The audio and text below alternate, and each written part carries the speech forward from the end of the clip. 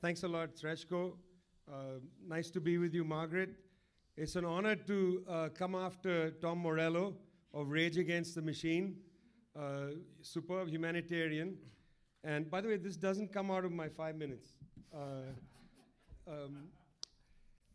I want to start by saying that from Tricontinental, the institute where I work, and the International People's Assembly, we produced a text called Free Julian Assange, which you can download from thetricontinental.org. And I recommend downloading it, not for yourself, but to campaign with, to use to educate other people who might not know as much as you who have joined us today would know about Julian Assange and the open sore of Guantánamo. So please have a look at it and please share it. It's no sense knowing things, no sense being right about things if you don't do anything about it. So please take this and spread the word. Build movements against injustice and tyranny. You know, war itself is a crime. War itself is a crime. We shouldn't be talking about war crimes. War is a crime. And the biggest crime is the war on the poor. 2.7 billion people can't eat today. And that's considered something invisible. Where is the outrage in the world when children struggle to eat? 97% of the population of Afghanistan is living in poverty. And there's no urgent Security Council meeting about that. The children who'll die in Afghanistan are irrelevant. Today, the Chancellor of Germany, the President of Ukraine, and others have talked about how horrible it is that this war is taking place in Europe, as if that itself should qualify anything. As if because it's happening in Europe, it's more important than the war in Syria or the war against the Palestinians or the war in Yemen. Somehow, because this is in Europe, old racism rears its head. And this war, these bodies somehow become much more important to focus upon than the bodies of those children who die around the world because they can't eat, or the bodies of the Yemenis who continue to be punctually bombed, not just by the Saudis, but by British and US arms manufacturers, BAE Systems, Lockheed, and others. War is a crime. Yes. Rosa Luxemburg put it beautifully.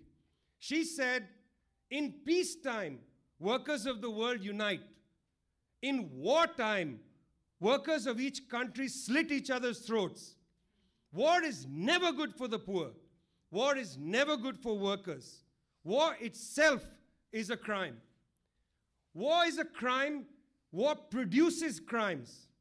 Look, we know what was done to Afghanistan was an abomination. There was no good war, Afghanistan, bad war, Iraq. The Afghanistan war was a terrible war. The United States had ample opportunity to negotiate with the Taliban to get bin Laden and others and start a reasonable judicial inquiry about what happened. They didn't bother. They went and started bombing immediately because they don't care about the Afghan people at all. They don't care about the Afghan people. They don't care about any of the people they brought to Guantánamo. As Mamadou said quite correctly, they can be sanctimonious about what's happening elsewhere in China and so on. But they don't recognize the same principles against themselves. Yes, Guantánamo, 20 years, but what about Abu Ghraib? Have we forgotten so quickly? What about all the other black sites, including in some of these Eastern European countries that are now barking about human rights? Let's ask the Polish government, how many black sites did you have there? How many CIA planes flew through Ireland to Eastern Europe, bringing people to be tortured? Where are they? Where are their stories? Irrelevant in our imagination today. War produces crimes. It's not only itself a crime, it produces crimes. War also produces lies, denials. United States government lied from the first day about everything it was doing in Afghanistan and subsequently in Iraq. They lied about what they were doing. They lied about what happened in 2007 in New Baghdad city when Saeed and Nur el-Din were killed by those Apache helicopters. They lied. They were asked directly. David Finkel of the Washington Post said in his book, he said that there's a video. And the US government lied and said there's no video. It is thanks to Chelsea Manning, the bravery of Chelsea Manning, the honor of Chelsea Manning, that Chelsea Manning downloaded that video, downloaded the material from the State Department, delivered that material to the WikiLeaks organization. It is thanks to Julian Assange and the WikiLeaks organization that we as journalists were able to write about it, that we were able to see the collateral murder video about the cold-blooded murder of Saeed, Nur el-Din and others in New Baghdad city in 2007. It's thanks to them that we were able to finally not sound crazy and be able to tell our editors that this is exactly what we are seeing on the ground. Because for years, editors said, you can't confirm these things. Well, now we could. Now we could, and thanks to the State Department cables, we could confirm even more, not just from Iraq, not just from Afghanistan, but also about the black sites, all confirmed. We could confirm what was happening in the prisons of Egypt, where again prisoners were sent to be tortured, so-called curveball, the reason that the United States decided they could have an excuse to go to war, and an illegal war against the Iraqi people.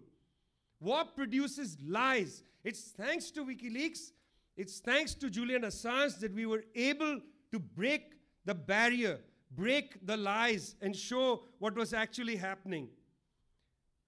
War is a crime, my friends. War itself is a crime.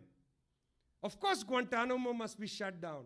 Who in their right mind can make an argument to continue Guantánamo, keep the 39 people? As Nancy said, most of them already cleared for release. Of course, shut down Guantánamo. That's hardly a controversial statement. Of course, free Julian Assange. How is that controversial? What did Julian Assange do that the New York Times didn't do? What did Julian Assange do that the Guardian newspaper, and to the shame of the New York Times, to the shame of the Guardian, to the shame of Der Spiegel, none of them stand with the man who provided them the information that came to him from Chelsea Manning. He is going to be charged on that Espionage Act. He should be walking into this room right now to stand here, join us, and tell us about the mechanism WikiLeaks created so that people could come in, provide information anonymously, so that we as journalists could read that information, evaluate whether it's real, and publish it. It was the New York Times that published the material that Chelsea Manning provided to the WikiLeaks organization. Where is the New York Times today? Why isn't it in this room? Why don't they cover the Belmarsh Tribunal? They will not. Obviously, shut down Guantánamo. Obviously, free Julian Assange. Today, my friends, the whistleblowers are in prison. The war criminals win awards. The whistleblowers are in prison, and the war criminals win awards. War is a crime. It's up to us to stop this abomination from continuing. Thanks a lot.